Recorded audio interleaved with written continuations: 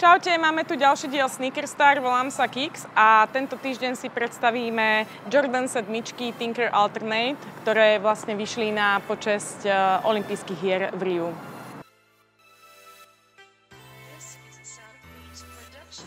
Začíname tradične colorwayom, ktorý hodnotím 7. Boli použité tradičné farby, ktoré sa nesú v znení americkej vlajky, čo je biela, modrá, červená. Tá biela prevláda. Na môj vkus sú dosť patriotistické, takže preto 7. Materiál hodnotím 9. Použité boli tradičné materiály, ako je koža. Vložka je neoprénová, ktorá tým pádom aj zostabilizuje nohu. Tie materiály ale nie sú však až také prémiové a preto bod dole.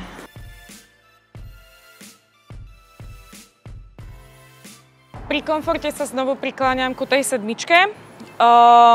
Ten komfort je dobrý, v podstate tá bota je pohodlná, ale primárne bola vytvorená hlavne na ten šport, čiže basketbal. A v konečnom dôsledku na bežné nosenie môže pôsobiť trošku ťažko a až moc pevne na nohu, tak preto 7. Cena za mňa 8. V Čechách sa pohybujú od tých dámskych modelov, je to okolo 3190 korún českých, pánske modely sú o 1000 drahšie. V eurách to vychádza tak okolo tých 120 až 180 eur, čo mi príde trošku drahé na to, že tá teniska v podstate nie je úplne na to bežné nosenie, je to viac menej športová teniska. Na záver po spriemerovaní nám vyšla 8.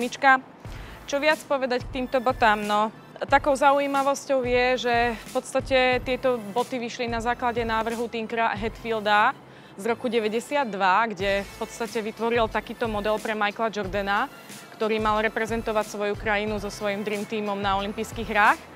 No a tým pádom sa rozhodli, že znova vytvoria tú tenisku, oživia ho.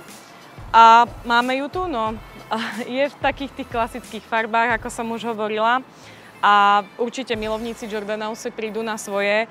Nie je to len biela, modrá, červená ako Amerika, ale takisto Československo. Takže pozrite na ne a my sa vidíme o týždeň.